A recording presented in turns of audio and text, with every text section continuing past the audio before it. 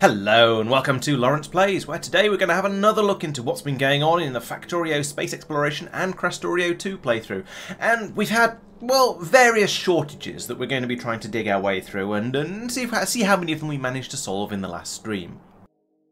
The first shortage we're going to take a look at is related to the science production over here. So we've got loads and loads of science packs flowing in, as you can see, but there's a notable gap along here where the advanced science packs are supposed to be coming from, and that they're coming from up here. Oh dear, there's one type of data card missing along here, and we're starting to run a bit low on the other one. And those are the two that are brought in by train, or two of the ones that are brought in by train from over yonder, down here somewhere. And the problem is, well, it's these ones, the upvote data, and as you can see, they're not being made because there's a gap on the belt down here, and that is a problem because we don't have any of these electronic control units being brought in through the system, because there's a problem with those. So let's nip down to the planet and have a quick look at where they come from. Crikey, there's a lot of bots doing stuff at the moment. Anyway, those come from over here, and I showed you this sometime in the last week or two. I can't remember exactly when, but yes, these electronic control units are being made over here and to be chucked into a train to be taken away. However, as the observant among you will have noticed, they're not being made at the moment, and I bet that's due to a whole. Oh no, that's due to a low density structure problem. I thought it was going to be the imersuim crystals, but no, it's the low density structures which are supposed to be being made over here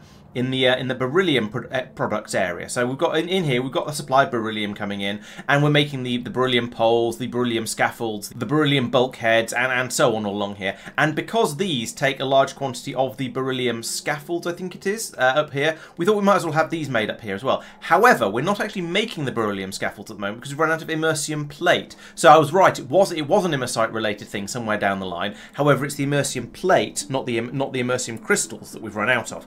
And so we need to start making these again. We need to start bringing in immersium plates so we can start making these, so we can make the low density structures, so that we can make those control units, so that we can make those data cards, and then make the advanced science packs and carry on doing actual science MacGuffin stuff. And this was a bit of a shock because I didn't realise we were quite so low on those. Low density structures are, however, a thing that you rip through in enormous quantities because they're used for making a lot of the stuff up in space. So a lot of the machines use them in quite large quantities. The space scaffolding uses them in huge quantities. So when you're building up large areas of scaffolding, you're going to get through enormous quantities of them. And so, as you can see now as well, science is using them as well. And so, in order to sort this out, well, we just straight up don't have enough immersium plates on this planet. So I had to go out to Taras to finish off the immersium build that I was working on in the last stream. And that is this shiny new system. So this is working quite nicely. This is a big upgrade from what we had before, but for two main reasons. One is that it uses tier 6 productivity modules basically throughout, anywhere it can, and that means it gets through a lot less input for the same amount of output. And also because it's producing both plates and crystals. Now, rather notably, we seem to have enough plates we seem to think we have enough plates in the spaceship at the moment, because this belt has stopped running. We're only outputting crystals at the moment, and that's interesting and a bit surprising. But I guess what we'll have to take a bit of a look through the whole system around here and try and work out what's going on over here. This design you'll be familiar with from last week because I ran through it in the blueprint editor, but now I've actually managed to make it. So I flew out here twice. The first time, right at the beginning of the stream, I brought pretty much everything I was going to need, except for quite a lot of the modules because we had some horrendous shortages of those, and I'll talk about that a bit more in a moment. But I brought out as much as I could and got the whole system laid out and running. But over here, it was struggling quite a lot because over here we didn't have a lot of these productivity modules and we didn't have a lot of the speed modules, which meant that despite having a certain amount of core chunks coming in here, as you can see, we weren't getting very much of the actual useful things out at the other end. It was running very, very slowly. However, the second time I came out, I was able to upgrade it, and now you can see that we've got a nice steady stream of all of these things, all of the core chunks flowing in over here, and over on the other side we've got a nice, well, we would have a nice healthy stream of both of them flowing out if they were both being requested at the moment, but as it is, we just have a full, I was going to say we have a full green belt, but it's not a full green belt because it gets downgraded to blue fairly quickly. And the same, I think, yes, same happens to the plates as well. So we've got a blue belt of each one coming out, and that seems like quite a good quantity to have. We've also got a pair of dump belts down here, so I think these are both green pretty much all the way, because at one point we seem to be producing enormous quantities of waste over here. Now, as you can tell by looking at these two belts, this one is basically full, and this one is probably more than half full, so we definitely need to have the two different belts over there, taking all the junk away. You produce a surprisingly large amount of byproduct and scrap from these systems, so you can see over here we've got all of the ores and things coming out of the core processing down here, and we've got a load of stone coming down here from the original core chunk processing, and so all of that needs to flow away along this belt. Now I do have an overflow here, so if we find out that the sulfur that's coming down this belt, because you produce huge amounts of sulfur as a byproduct of immersium processing, if we find that the sulfur is completely clogging up this belt, then in theory it can push back all the way up here and overflow up into this one. That hasn't happened at the moment, but in theory it could happen. And along here as well, we have an emergency overflow that will take any excess sand out from here and pass it down here. This is all a little bit... It's not perfectly set up at the moment. I could do with a bit more side balancing, especially on these belts along here. But the system does, overall, it basically works quite reasonably nicely. In fact, what I could do along here, I could side balance this one fairly easily, but these two not so much. And so as you can see, we've got priorities set up. So we're pulling the sand out to go into into making the quartz to make the imersite as much as possible. But there is always going to be some overflow, and that's heading down here. That said, if we had better side balancing going on along here, I reckon we could potentially get more of the sand going up this way. That said, we clearly have more than enough sand in these machines. They are working absolutely fine, so I don't think there's any real reason to mess with this. It is working. Then along here, we're taking some of the outputs along here. So we've got the raw rare metals coming out, and they are in theory being hooked up into rare metals. However, because we're not actually making any of the immersium plate at the moment, and that's the one that requires the rare metals, though that's jammed up, and so we are actually disposing of rare metals down this belt here, which is a bit of a shame. Maybe I should be putting in some sort of stockpile of the rare metals over here, or at least of the raw rare metals, because we don't want, ideally we don't really want to be shipping this away back to Norvis, just to ship it back out again as rare metals when we have a sudden demand for it. We're also pulling out some of the iron ore here that's being taken up here to be cooked into iron plates, partly because we need it to make the sulfuric acid, but also because we need quite a lot of it down here in order to make steel for the barrels to get rid of the other overflow. So this is all working generally quite nicely. There's a bit of a tangle of spaghetti in the middle over here, but it's working quite well. We have a nice steady stream of the output, well, of the crystals at least, coming out over here. As part of the expansion here, I did put in a few more core mining drills. So I put in another, I think there's another couple over here, so probably that one and this one down here. And I've copied Marc's design, because Marc was the one who originally came out to this planet and set the systems up, I believe. He certainly came out and set up the second tier. In fact, let's have a look. So this over here is the first tier. Yes, that was Marc as well. So Marc has been entirely responsible for this planet up until now, and then I came in and I ripped up most of his second generation processing system over here and replaced it with my third generation one over here. So there's been quite a bit of expansion, but I'll touch on why I did that in a moment. So, because this is a Marc planet, all of the core fragments are being brought in by belts, because he likes his really, really long belts. And that does seem to be absolutely fine. So you can see down here we've got another core mining drill here, churning them out along this yellow belt, that then adds onto this blue belt over here. And yeah, the belts are fast enough. They're not very well side balanced, once again, but it is flowing through, and it's able to take all of the stuff that's being brought through up here, and then that can go and join onto some more belts up here. And I reckon that if I go around and look at all of the core mines, so there's some more down here, extra ones that I put in down here, if I go around and look at all of those, and if there's gaps on the belts where they're outputting like this, then this means that the core mines are all running as fast as they possibly can, and therefore the belts are sufficient, so I don't need to worry about the system as it is. And if I look at this one as well, yes, once again, there are gaps on the belts coming out of this one. And so at the end of the stream, I went around and I checked all of them, and they all had gaps on the belts where they were outputting. And so even if the belts up here might look a little bit full in places, in fact, actually, they're not completely full. There are gaps on the belts up here. But even if they did, we know that if all the mines have got those gaps on them, then we are getting the resources through out of the mines as fast as we possibly can. And therefore, if we're feeding them all in here and it's not jamming up, then we are using these up as fast as we possibly can. Now, potentially, when we do some more research into mining productivity, we might start to struggle a bit, but I think at that point, as long as we have the outputs over here running as fast as they can, then maybe things are actually absolutely okay. So I did want to have a look at where all of the imersite was going, and more to the point, why the imersite plates aren't running. So over here, we clearly reckon we've got enough. That's how these systems work. We're hooking them up to this belt over here, and so we've got a request coming in saying yes, we would like some more imersite crystals. We don't seem to say, we're not saying we want more imersite plates, which is weird because that's one we're short of. So let's have a look up in space. Up here we have a ship that is, it's filling up with crystals. We've got about 10,000 of them or so in there. The ship is about a bit over a third full.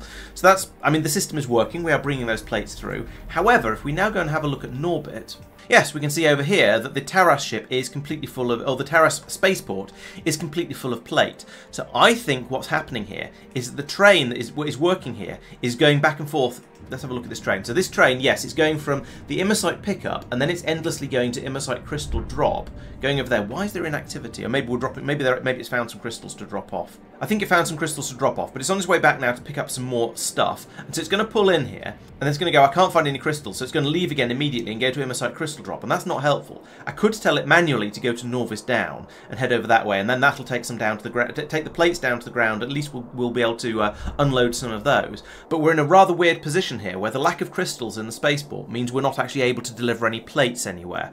And yeah, that's problematic. Now, I think it's probably going to be okay going forwards, because we're going to have enough, we're going to have the ship coming back in, and see, a Terra ship has now arrived, and it's got a load of crystal to unload. But the slight problem it's going to have here is it's going to have to unload all of the sand and sulfur and stone and all of that stuff as well, and that might come out before the crystal does. In fact, it is coming out before the crystal is, so we've still got a little bit of a problem around here.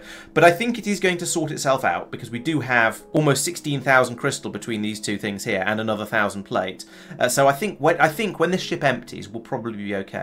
The problem is with the Immersite is that it brings enormous quantities of sand back. And as you can see, sand stacks up very, very highly. It stacks all the way up to 200. And that means it takes this system quite a long time to unload it, because it has to push it down these belts, and it has to all come out in these inserters.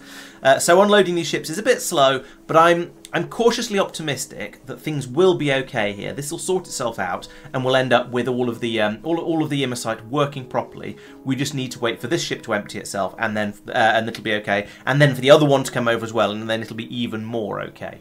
At least that's my hope. Now, I said earlier that I tore up all of, well, most of Marc's old Immersite production system over here, and there were a couple of reasons for it. One of them was that I was running really, really low on green belts to put in all these disposal chutes that I need along here, so I wanted to increase the amount of, I wanted to steal all of his green belts, essentially. And the other one was because, well, I also wanted to steal all of the core chunks he was taking. So previously, we had these belts bringing up the core chunks along here, and then I think there was a belt coming up here to go into the bottom of his processing facility. And that made a lot of sense when we were making the Immersite here. That was the way we wanted the core chunks to go. But I felt, and he agreed with this, that it was worth taking them away and putting them into this system, because this is built around the tier 6 productivity modules, and that means that for every core chunk that comes in, we'll get quite a lot more Immersite out of the other end, because it's just being processed that bit more efficiently. And that means we'll get a bit more flowing through, and things should just run a bit more productively, a bit more efficiently. We'll get more out for the amount of input we put in. And so that, as I said, flows down here. There is also the original Tier 1 system here, but hopefully, yeah, we've got a solid belt coming through here. So with the priorities I've set on here, and I think on this belt as well, we're now making sure that we only take the Immersite crystals and the Immersion plates from the new system, rather than from the old system, because this one has really, really poor productivity in it, and it's just generally bad. And as well as that, this one is working off the Immersite mines, so not the core mines. So we've got an even worse productivity going on here. So yeah, we definitely don't want to use this as much at all if we can avoid it. That said, I've left it in here and just ticking over with the assumption that it's going to back up relatively quickly. And it looks like it is. I suspect we're just filling these pipes up along here now. And once these finally fill up, the whole system will eventually grind to a halt, and we'll just have a stockpile available here in case of an emergency, like we start using it faster than the core mines are capable of producing it. But in the short term, I don't expect that to be a problem. I think we're producing it more than fast enough down here. And so we'll, yeah, we can chuck it all in here and then put it into the train to take it away. I mentioned earlier that it took me a couple of tries going out to Taras in order to get in all the modules I needed, and that was partly down to, there was a couple of things. I was trying to use lots and lots of speed modules, tier 6 of course, and also lots of productivity modules, and again of tier 6. And we've had some shortages of those, and you can see over here there is a complete lack of iridium girders coming in here, and a lack of iridium plates coming in here, because we are still rather short of iridium, and this has been a bit of a running theme. And then up here we seem to have a bit of a shortage of one of the biologicals, and I think this is, again, this is a running theme as well. However, I think this one is more due to the sheer quantity of them that's required. If we have a look in here, how bad is this one? Yes, this requires 120 vitamelange extract. That's a lot.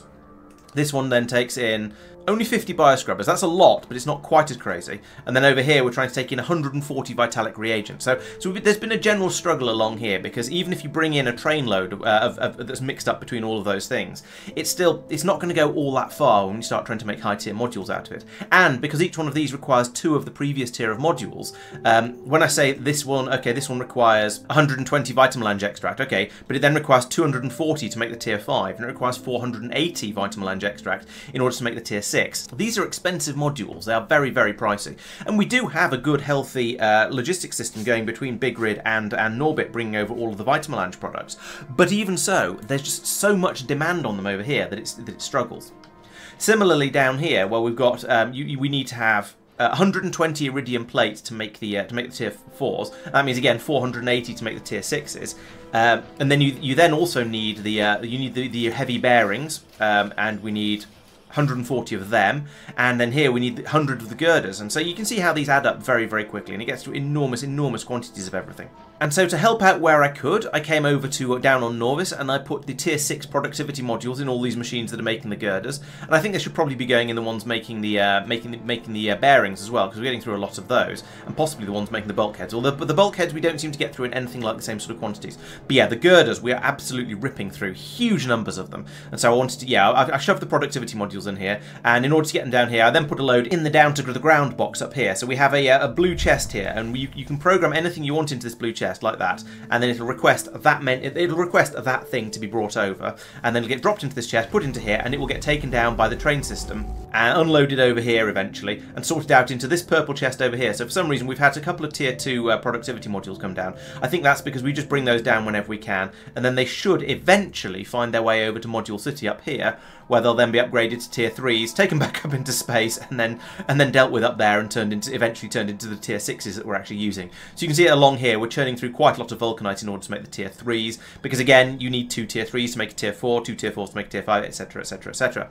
And there we go, there are those tier 2 modules that just came through, so those can be put out on this belt, where they'll go up to be made into the tier 3s. So the system is all fairly organised, and it will tidy all this stuff up and send it off to the appropriate place, but it takes a while to get it all there. The problem actually carries on a bit further up the chain though, so as you can see here, we've run out of iridium in the Kothar station up in Norbit, so that's a bit of a problem. However, if we look down on actual Kothar itself, you can see there's quite a lot of the, there's a decent amount of the iridium flowing out here and going into the warehouse, to go into the train, to be sent to the spaceship, to be taken away. And so this is now all it is all working again now. We've just, unfortunately, because we've had a bit of a shortage of it, we have a lot of buffers to fill. So along here you can see there's quite a lot of crushed iridite here, but it's coming through a little bit slowly. I wonder what we're short of at the moment, because previously, oh no, yeah, we're short of hydrogen chloride now. That's weird. So when we were looking at it in the previous stream, we discovered the problem was the nitric acid. So we traced that back to Mike's nitric acid production system down here, where the nitric acid is being made from the ammonia, which is being made from hydrogen and nitrogen, which are being pulled out of the air down here. And so we stuck in some extra machines along here, because we discovered that, I think this is probably another one of the things that was broken due to the update. We weren't making anything like enough hydrogen, so I dropped in another two copies of the original hydrogen production system over here, and now it seems to be working okay. Mike came along and topped up the number of vents here to get rid of the oxygen, because I hadn't noticed that was a problem yet. But overall, we've now got quite a lot more hydrogen being produced. It's all being pumped through into here, and yes, we now have plenty of hydrogen. And so if we look up here, we have, yeah, lots of nitric acid. It's doing pretty well. Yeah, and if we look over here at the pipes at the other end, then yeah, these pipes are nearly full, so this is going well. We have lots of nitric acid. That has been solved. However, all of a sudden, we now have a shortage of hydrogen chloride, which we hadn't noticed in the previous stream, and that's being made over here. So I think it looks like the same upgrades need to be done over here. We've got presumably, yeah, the hydrogen chloride is being made here. These machines are all mostly running. I think it looks like, oh, we seem to have a shortage of sand coming in. That's interesting. I guess that's going to need a bit of a buff down here then, and then we can have a bit more sand being pumped through. That said, I mean, the sand, having a bit more sand would certainly help. Oh yeah, there's lots of machines up here that just aren't running, so I think yes. The problem here is a shortage of sand, so maybe the answer is going to be to upgrade this belt to a significantly faster one. And also, we've run out of stone here on this input, so it looks like Mike is going to have to do another fix out on Kothar, because the stone supply that's coming in from this station has failed. And I'm not sure why. Oh, it's all been turned around. All these inserters have been turned around because he was trying to use up the sand from elsewhere. So let's turn these back round again, like that. And that'll hopefully mean... Oh no, that's already that's meant to be an input. So if we can get this flowing back round here again, hopefully that will mean that we'll now get enough stone coming through here that we can then crush it down to make it into sand in order to carry on making the sand up here a bit more quickly. The sand supply over here, yeah, this sand supply, we are trucking through it nice and quickly because this train doesn't need to go off and get more of it. The sand gets brought to here as a disposal from where it's being made from where the stone is being made from crushing the iridium core chunks, and then we then need to dispose of that somewhere. So Mike is bringing it over as sand and then feeding it into the system here, which makes a lot of sense because we have a voracious appetite for sand here. It just turns out we're not bringing it in quickly enough. Maybe upgrading this belt would help, but I don't think it would. I think that would just get us through the supply over here a bit more quickly. What is hopefully going to help is bringing over all this stone from the other mines and bringing that in and then starting to crush it again and making our own sand on site, because we just don't have enough of it coming through up here to keep all of these machines happy. And so that was a little bit unexpected. I came over here expecting to talk about the nitric acid production, but it turned out to be the hydrogen chloride production. And this just goes to show that iridium production is the complicated one. It's the rather overwhelmingly difficult one, and so you can sort of see why it's a little bit of a struggle around here, and why we need all and why it's the one that we seem to be having quite a lot of problems with. And also, there's I think a little bit of the blame might belong not to Mike for the way he's built some of the things in a slightly overcomplicated way, but it is an overly complicated recipe as well. So I'm definitely not going to entirely blame him for that. However, as you've seen, we do have at least a bit of iridium coming through, and production has been a bit all over the place. I guess this has been where we've been stuck at with the rate we're producing the nitric acid at. So then when we fixed it, we got this spike here while we were suddenly using up all the hydrogen chloride that was available in the system, and then it's gone back down to here. This is the level we're currently making the hydrogen chloride at, and so this is the speed we're now locked to. So hopefully that fix I've made will allow this to then shoot back up and maybe even run constantly at this sort of speed. I hope it does, because that would be fantastic. We could do with having almost twice as much iridium coming through, because as you can see, if you look at the numbers over here, we're using it up faster than we're making it. It's not coping nicely at the moment, but hopefully with a bit of a poke in the right place and a bit more hydrogen chloride, this will all start to work nicely.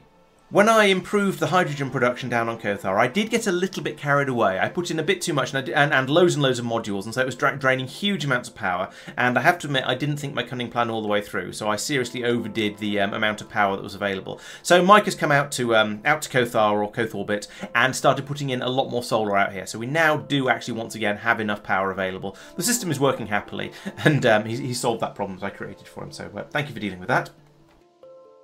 Tristan has increased the amount of plastic being brought out to Njord, and that means we are now producing the blue balls in in good high quantities. That's coming through here and allowing all of the holmium production to trundle through at the rate at which it's designed to run at. And so you can see here we've got a blue belt coming along here and then dropping down to a yellow belt, because we're actually not producing it that quickly and a yellow belt is sufficient. But that can then run all the way across the world and unload into the train to go up into the spaceship over here.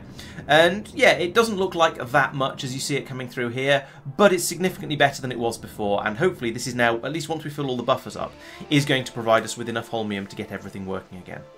And you can see there's been a bit of an increase over the last 10 hours. There's a bump up to about here. Presumably that was one of his upgrades, and up to here. And then we ran out of plastic. Then he brought the plastic in, and it spiked, and now it's sort of trundling along at this sort of rate. So hopefully this 348 per minute is going to be sufficient and is going to keep the factory happy. I guess we'll find out how it goes over the long term. But I'm cautiously optimistic, and if not, we can always send him out there to expand it once again a bit further. Agneya is working very nicely from a production point of view. We have a nice healthy stream of vulcanite coming out here, as you can see.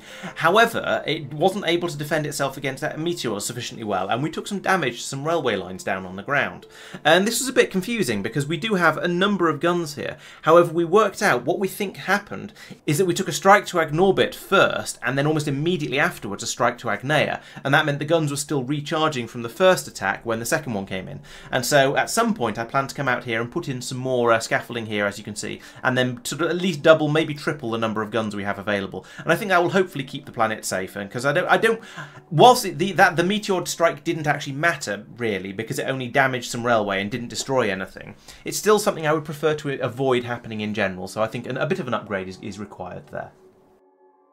And since I've been looking at all of the things we are short of in this video, let's take a bit of a look at the graph as well, and have a look at the numbers over here, and see whether it tells us anything we thought or didn't know beforehand, and also run through some of the changes that Tristan has been making to it. So, for example, over here, we're now no longer monitoring for iron plates or steel plates, because those are being made on demand over here. We have a train that will unload the steel ingots, and they'll be made immediately into steel plates when they're required to drop into a train. So this train is now ready to go, but there's nowhere around here where we can measure the storage. I suppose we could measure what's in the train, but then we just immediately show a shortage whenever the train left, and then show a plentiful supply when the train got back again. So it's kind of meaningless to show any sort of numbers there. But he did also hook up the storage over here of the steel and iron ingots. Those are now linked up onto the green cables here, which goes all the way back down to the graphometer down here. And so we can now see the correct numbers for the iron and steel ingots. And as you can see, those are basically full, so that's going really, really well. We've also got liquid rocket fuel on there, and that should probably also be removed because we're just straight up not making that anymore. I don't think we need it for anything, with the possible exception of our spaceships when we land them on planets. But basically, we're not using it, so we're not going to worry about that too much. And there was something else on the oil supplies that he thought was no longer relevant. It might have been something like sulfur or plastic. Yeah, plastic. There we go. There's no plastic in here, but that's expected because again, plastic is now made on demand. The train will pull in, the plastic will be made and shoved straight into it, and that means you get nice fresh plastic wherever you are. So delicious. Other than that, we seem to be mostly okay. The lithium's is all right. The stone is a bit low, which is interesting because I thought there's something else in my notes saying that Marc found we were very we had an excess of stone, has been chewing through it for other things, but that might be worth taking a look at. We also, once again, we seem to be short of blue circuits. So let's go and take a quick look at that, because blue circuits should be in plentiful supply. Okay, are we out of? Yes, we're out of the holmium cables for those. Right, so that comes back to the holmium problem that I was talking about with the lack of plastic last week, which Tristan has now fixed, but it hasn't filled up any of the buffers yet. So again, yep, still a shortage of holmium over here, so we are very short of blue circuits.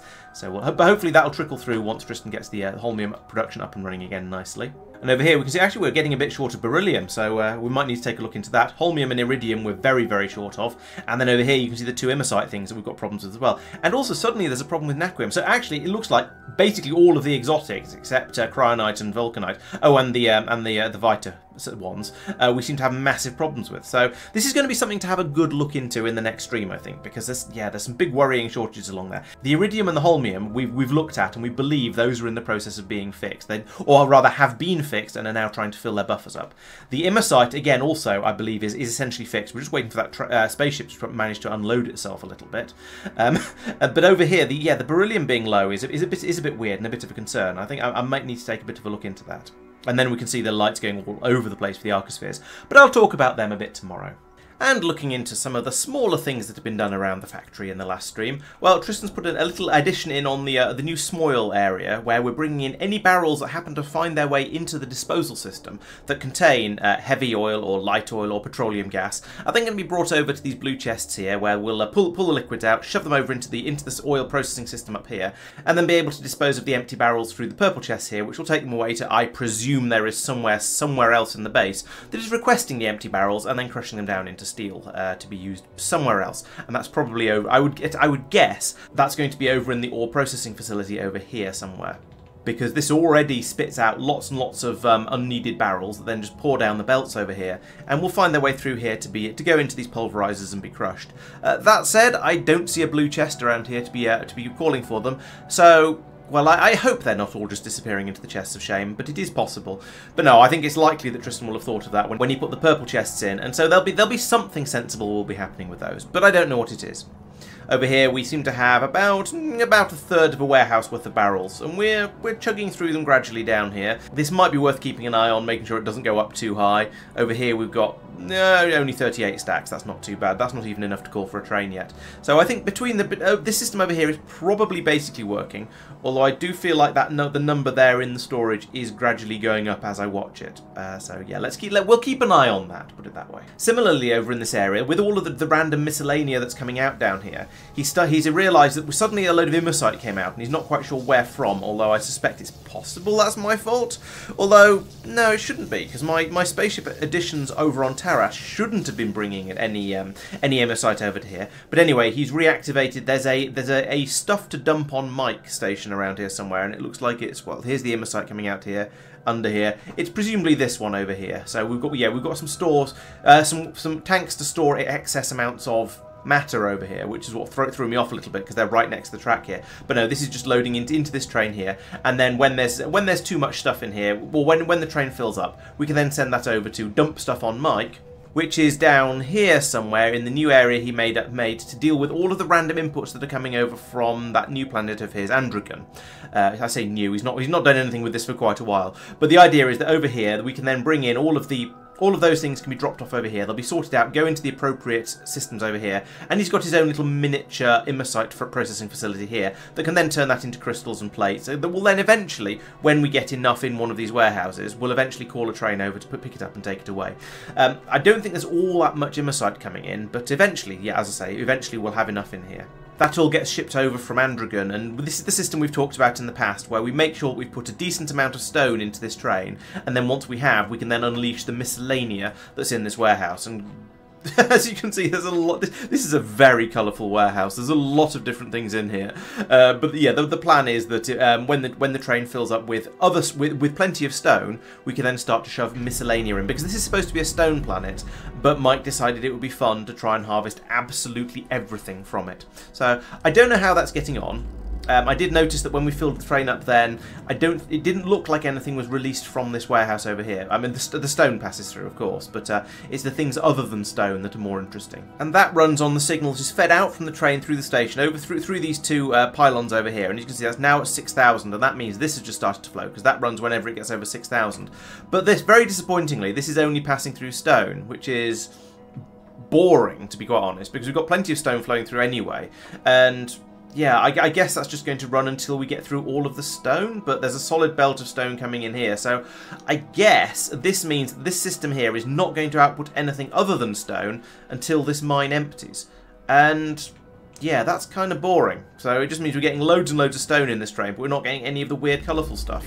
Unfortunately, I don't think there's any realistic way to sort that, because as long as there's stone coming out on this belt, I think it's going to carry on doing stone because of the way Factorio does stacks. Presumably it's the last thing. Yeah, it's the last thing in the warehouse down here. So that's always going to, the stone is always going to be the thing that is chosen to be pulled out. And because we've got just as much stone going in on this side as we have coming out of these two belts, it's just going to keep using it, and that's less exciting. So I don't know what we can do about that though, because there's far too many other different interesting things in here, so we can't put them all onto the filters here. You can't blacklist filter a loader, so I guess we're just stuck with that unless we put in more loaders down here and set one of them to. In fact, let's sort the. I could sort the warehouse. That'll do it. That'll bring all the stone up to the top here, and then we'll get enormous amounts of vitamin lounge through. But there's 1, 2, 3, 4, 5. 6 different non-stone things in here. So I suppose you could put in another copy of this, like that, link it up with the cable in exactly the same way, and then have this one filtered for the first 3 of them, and then this one filtered for the other 3. And that way you might get a variety of stuff flowing through. It depends a little bit also on the flow rate out on the other side over here, I think. Once again, we do just seem to have stone coming out, and that's again a bit disappointing. We've got another stone all the way to the top, so if we sort that, then the train immediately leaves. It's a tricky one, getting it to be a little bit more interesting, but never mind. Let's move on. Marc says that he's set up an overflow stone brick area. So, and I believe the idea of this is that when we have more stone than we know what to do with, any excess stone brick that then gets made can then be passed over to these warehouses down here, and presumably he's set up some sort of, he's storing them all in here, and then either he's got an enormous area of a base that he's trying to carpet with stone bricks, or he's just coming out and noticing when this starts to fill up, and then putting down enormous blueprints areas of it. Either way, the point behind this is if we ever have too much stone in the core processing facility up here, so if we ever have these warehouses fill up completely, then we can set the stone pouring through down into where is it? Down into these warehouses, and then they'll be available for essentially a stone dump. But most of the time we don't want to be running that because at the moment we don't have an enormous amount of stone. If we look in the warehouses over here, okay, yeah, this one is less than half full. There's not very much in there. And so we don't want to bring stone in from Andragon just to use it for paving Norvis. We want to use we only want to use this when there is an excess in the storage system over here. When this fills up and starts to back up, then it's going to be worth doing it. And currently that is not the case. We've seen it in the past, but currently it is not the case. Marc has also noticed that the antimatter production that's running over here in the deep space science area isn't running quite as quickly as he would like, and we can see that actually the system is not completely full, and this is because we've now got various spaceships that are using the antimatter, as well as it being used for one of the deep space sciences here, and then being passed down to be put into these capsules to be taken away in order to be used for making the Arcosphere collectors. So this seems to be running a bit faster than it was before, presumably. Marc noticed that there wasn't enough thermofluid available, and you can see here actually we're down to about 70–80% on that one, and about 20% on the bottom there. And so he's extended the cooling system up here by quite a bit, in fact, I would say. And there's a little bit of power missing on the end there, but never mind. And so this system over here should now be capable of churning through quite a bit more. And we can see up here, yes, this duct up at the top here is completely full. This pump here is running happily, and actually the pipe of supercooled thermofluid at the top is completely full. However, we're losing a bit of pressure as we come down all the way down here to get to the antimatter production. So maybe, if this, at the moment, is not a problem. All of these machines are running happily. However, if it does become a problem, we could extend the ducting from here and then run a duct all the way down here with it being tapped off every so often where it's needed, which is going to be a bit of an effort and a bit of a faff, but certainly could be done without too much headache, I think. And we could get a duct running down here instead of this normal pipe, and that would massively increase the amount of throughput we get to down here. However, at the moment, it seems to be absolutely fine. We've got 80% antimatter, we've got, and we've still got 80% thermofluid as well. So I think things are going okay. We're just trying to top this station back up again. But we've got a full train here. We've got another train's worth in the station. So I think we're all right. We're just trying to fill it back up again. So we'll keep an eye on that though. And I think this is quite a good place to end the video, so thank you very much for watching. I hope it's been interesting and useful and so on. Don't forget to come back tomorrow when they'll be talking about the second half of all this, all the bits and pieces of things that were happened in the last stream that I haven't talked about yet, and there's plenty of it, don't worry. And I should be back on Sunday when we should be playing some more Warptorio. So yes, we're getting fairly close to endgame in that now, but that's so maybe we'll actually manage to finish it off on Sunday. We shall see. I don't know how much grindy research there'll be left for us to do, but yeah, I think that's going very well. That's a supporter stream, so if you are a channel supporter, that means a Twitch subscriber, a YouTube member, or a Ko-Fi donator, please come along to the stream. Please come along and join in with the stream if you want to. It'll be great to have you along. And then next week we'll be back on Monday for more Factorio K2SE goodness, and back on Wednesday, of course, for a bit more Satisfactory. So hope to see you for all of that. Thank you very much for watching, and goodbye.